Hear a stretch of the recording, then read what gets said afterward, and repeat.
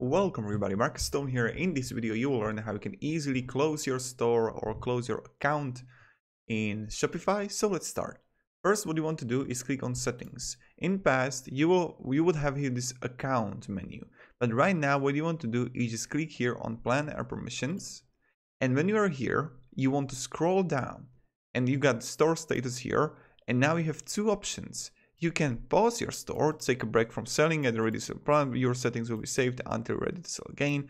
Or close your store, turn off your online store and sales channels. They'll be saved for 30 days if you change your mind. Just click here on close store and then just add here password and you will have it. And then just press confirm. And this is how you can easily close your store, and it's quite simple.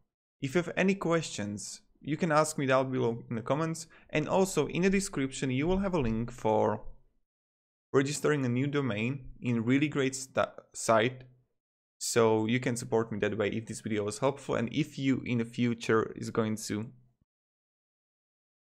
get a new domain, you can, and web support, you can support me. Thank you, have a great day and see ya.